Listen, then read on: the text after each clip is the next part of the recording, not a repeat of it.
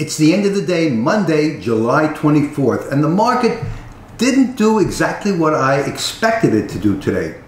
Now, what did I expect it to do today? Well, I made a video earlier where I said I expected the market to probably close the gap, which was down here at 45.64, and it was likely that prices would even hit a little lower at the calculated trading zone at 45.62.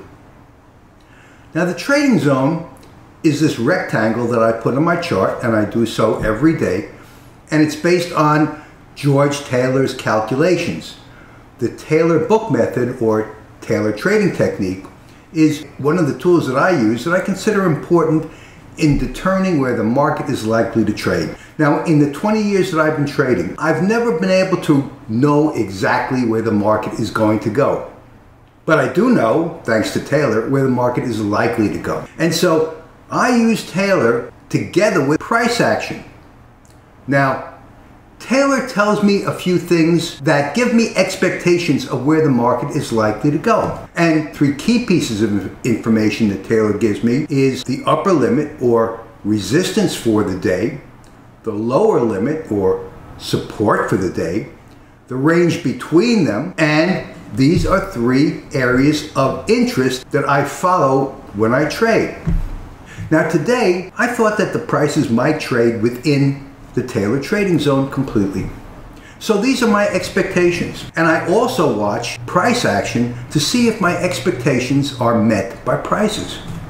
So let's see where prices started out today. Prices opened right in the middle of the calculated trading zone at 45.75. And instead of moving down to close the gap at 45.64, they traded up to 45.85, which coincidentally is my Taylor resistance. Now prices hung around there for a while.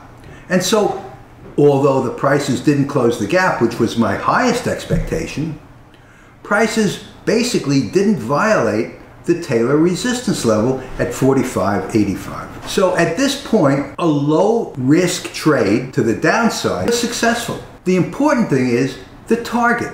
This target level at 45.65, and the fact that prices met it and didn't violate it. The logical move was to trade to the downside, and that downside trade worked out. Now, where were the prices going to go from there? I have no idea where prices are going to go. I know where they may go. I know where the targets are. This is a target. Now, the prices never reached down to fill the gap or the target down at 45.62, but they went back up. And where did they go back up to? The calculated trading resistance at 45.85. They violated it, and they traded back down, and they actually closed right at 45.85. Amazing, right?